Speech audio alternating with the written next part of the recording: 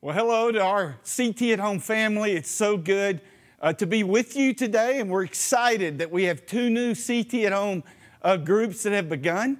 We're believing big things that are going to happen in 2021 through this effort that we're calling CT at Home. I know that you're used to Chase Trimmier, one of our leaders and pastors standing here right now. I'm welcoming you because Chase has got a strong word from the Word of God for us today as we continue our series called Starting Week. I know you're going to be blessed and encouraged by God speaking to you through Chase.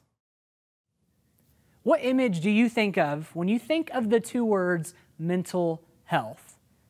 You know, for me, I think about a neutral colored office with a big brown couch and a chair across from that couch and a man or woman asking questions about feelings and life and trauma. And you may have a similar kind of image in your mind, but I bet that none of us would think about what's behind me, and that's a gym. But the truth is, at least for me, is I've treated my mental health like I treat the gym. If I'm dealing with a weakness or a struggle, then for me, I think about all the things that I need to do to go fix it, just like I do in the gym.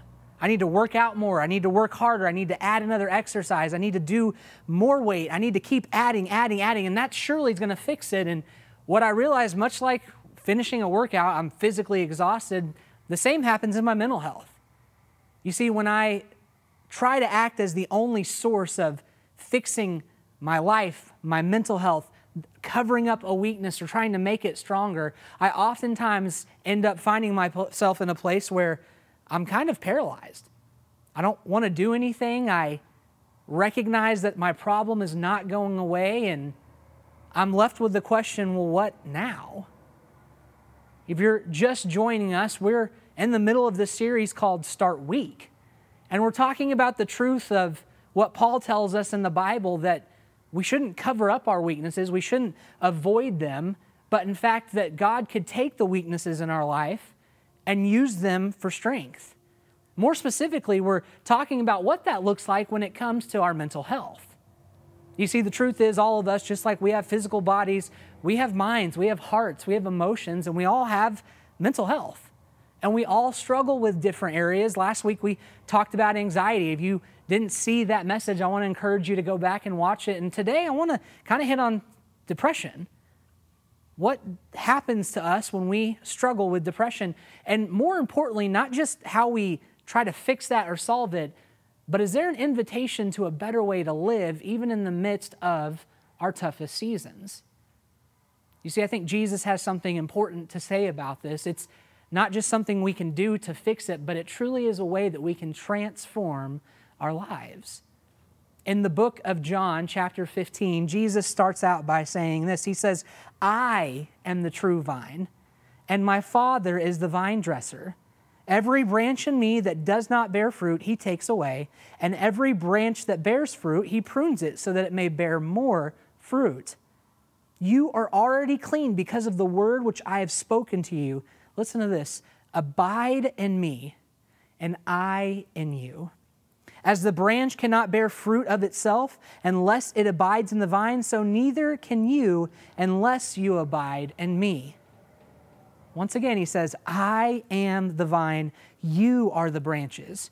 He who abides in me and I in him, he bears much fruit. But apart from me, you can do nothing. You see, this is such an important picture because for you and I, we may not really understand this idea of being a vine, but for the group of people who originally heard Jesus speak this, they were familiar with what it meant to farm, to plant a seed, to reap, and to sow. More importantly, this group of religious people who were hearing this message from Jesus, their whole life had grown up learning that they were the vine. Throughout the ancient writings of the Old Testament, we see the nation of Israel, not geographically, but the group of Hebrews, they were considered the vine. But what you'll see throughout every reference in the Old Testament about being the vine is that that vine ends up not producing any fruit. So what Jesus tells them and what He tells us is He says, hold on, we got to learn a new way. I'm the vine. You're the branches. I am the source of what's producing this fruit. You stay connected to me. we get to verse 4 and we hear that word abide. Abide in me and I in you. So what does it mean to abide? Well, for us to abide in Jesus and for him to abide in us means that we stay connected to him and we make him the source of everything in our life. When it comes to our joy, to our peace, he is the source of that, not our circumstances, not how much money is in the bank, not how well the job is going. The hard question is that sounds really great, but when I'm dealing with a weakness, when I'm in a tough season, even specifically when we talk about depression, how can I stay connected to the source when I don't feel like I can connect to anybody? You see, why I love this verse so much is because Jesus is showing us that it's not all about us. And what I mean by that is this: you are not the person who has to be the source of everything in your life. Because the truth is this: we see it in Proverbs and we see Jesus quote it in the gospel. The rain falls on the righteous and the wicked. Hard times are going to come for all of us. Difficult seasons of our life are going to happen. And it's not based on you. You see, oftentimes when I think about even moments in my life where I've walked through some depression seasons, I think about the things that I did to get there. I think about how I maybe didn't believe God enough. I didn't pray enough. I didn't go to a church enough. I wasn't doing enough of the right things, and now I've found myself in this pit. But the truth is this: God's love for me is not based on what I do. The weaknesses that I experience in my life are not based on whether God is punishing me or not. You see, we talk about depression and words like anxiety and panic. We talk about mental health, and you may have grown up in a place like me where we just didn't talk about it. It wasn't something that was part of our life. It was just a faith issue of, well, believe better, believe harder, pray more, and you should be fine. And if you're not, there's something else going on with you. But the truth, once again, hard seasons come for us all. The invitation Jesus says for us and for you today is, can you stay connected to him? Can you abide in him and allow him to abide in you? It's a relationship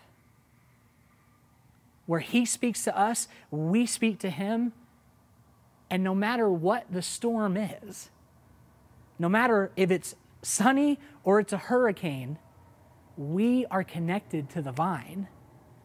You see, we can't control the weather. We can't control everything that happens in our life. The truth, honestly, is this: you may have made a decision that's led you into a season that you don't want to be.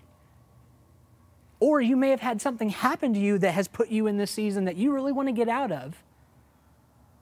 But instead of thinking that you're by yourself, that you deserve this bad thing that's happened to you, I want to invite you to think differently today of, what would it look like for me to stay connected to Jesus and see how he could use this situation for my good?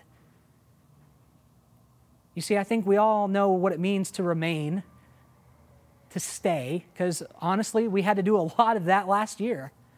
We got these remain at home orders, stay at your house, and if you were like me and you've got little kids, you had to figure out what that meant.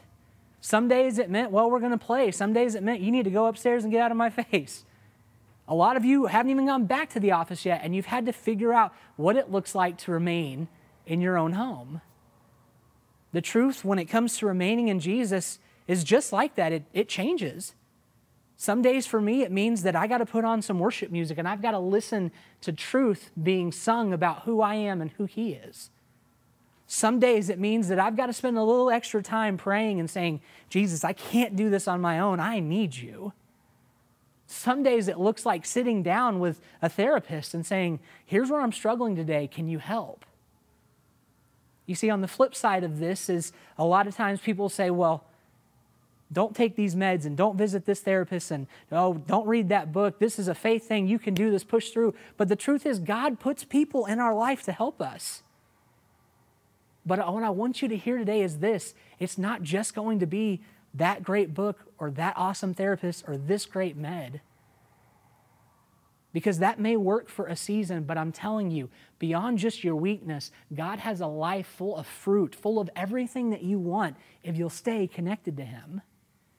That life of peace and joy, that life of feeling taken care of and secure, the life where you are excited to be generous with what God has blessed you with. All of this comes when we can say, Jesus, I'm going to stay connected to you.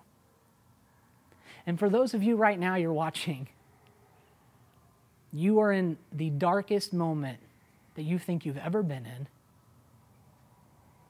You hear the word depression and you think, I've been dealing with this forever.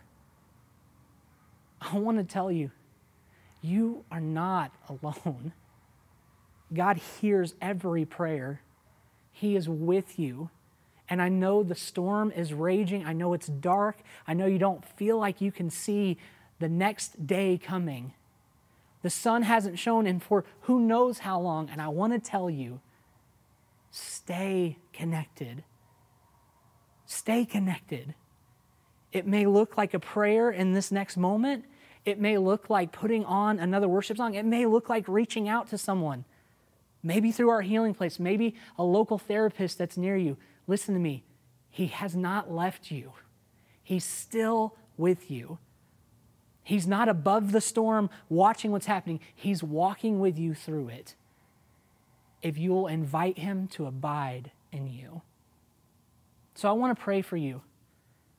And then we're going to take a moment.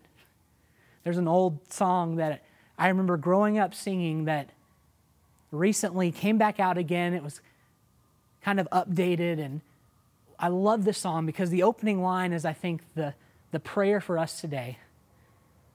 The thing that I want to challenge you to just try, to simply pray, Jesus, come live in me all my life. Jesus, come live in me all my life. And watch what could happen. As though the storm may not disperse, you may not wake up and your problems be gone, but you now have a Savior who is walking with you through this season you find yourself in.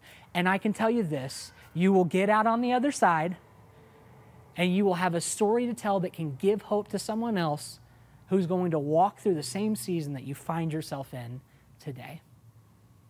So let me pray. God, I'm so grateful for a place where we can be honest, where we can be open, where we can share our greatest weaknesses, the burdens that we carry. Lord, I'm thankful for our CT at Home communities that are watching this. God, you've already put the best people in our life that we can lean on and say, I'm struggling. So Lord, I pray today for all of us, no matter where we might find ourselves. Maybe the sun's shining, maybe everything is great. Now is definitely the time to say this prayer, but God, for those of us who are walking through a dark season, even in this very moment, God, would you speak encouragement to our hearts? God, would you remind us that you're still with us? And Lord, would you help us to pray that courageous prayer, Jesus, come live in me. And as we pray that, Lord, you'll begin to show us things. You'll begin to put some people in our life. You'll begin to open some doors. Help us to walk through them, Lord. And help us to remember always you are with us. No matter how dark the night might get, no matter how alone we may feel, you are hearing our prayers. You are still with us. Jesus, come live in me. We pray these things in Jesus' name. Amen.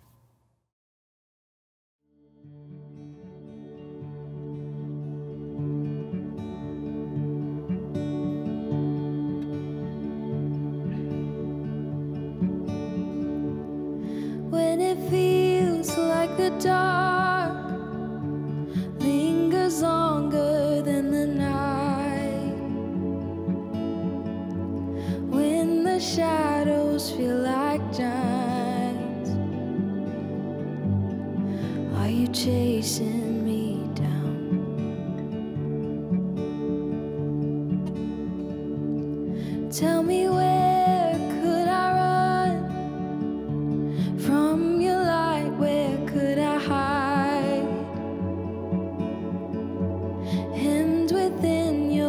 precious thoughts. There's no hiding from your love.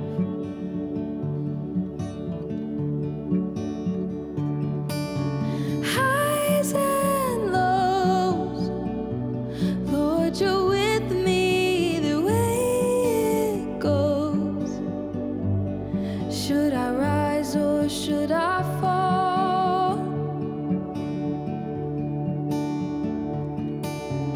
Even so, Lord, your mercy is an even flow. You're too good to let me go. Should I dance on the heights or make my bed among the depths? Your mercy waits at every end, like you planned it from the start.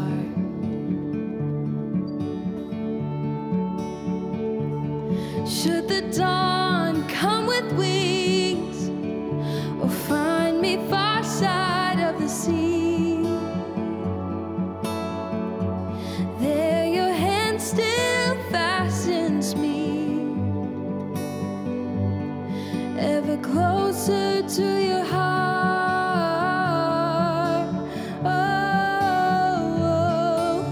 highs and lows, Lord, you're with me the way it goes. Should I rise or should I fall? You are faithful through it all. You're too good to let me go. You're too good to let me go. You're too good to let me go. You're too good to let me go. And you're faithful through it all. And you're faithful through it all. And you're faithful through it all. Yes, you're faithful. Yes, you're faithful. Highs and lows, you surround me the way it goes. Should I rise or should I fall? Lord, you're with me through it all.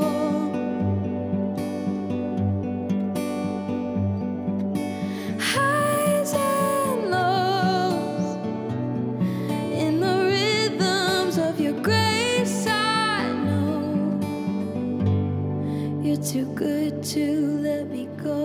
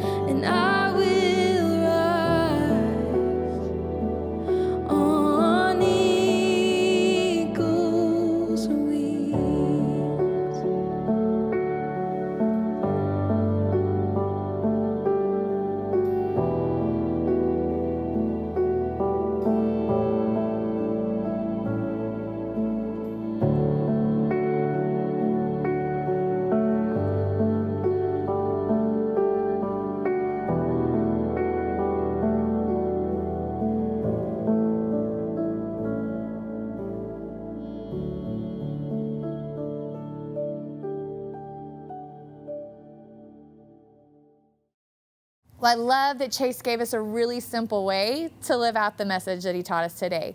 Just a few words to ask God to come and live inside of us.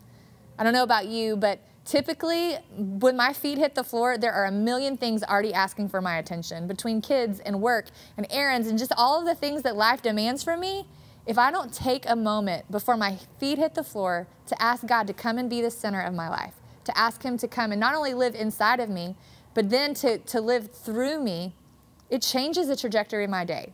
So we want to challenge you with this one simple step this week. Every morning, pray that prayer, God, come live inside of me. I also want to say thank you to those of you in our CT at Home communities who are investing in the ministry of Cross Timbers. I hope that you've been able to join us for some of our Facebook Live events with our Healing Place. We've seen over 2,500 people who have been able to experience the hope of Jesus through our Healing Place team, learning what it looks like to turn our weaknesses into strengths and use them for God's glory.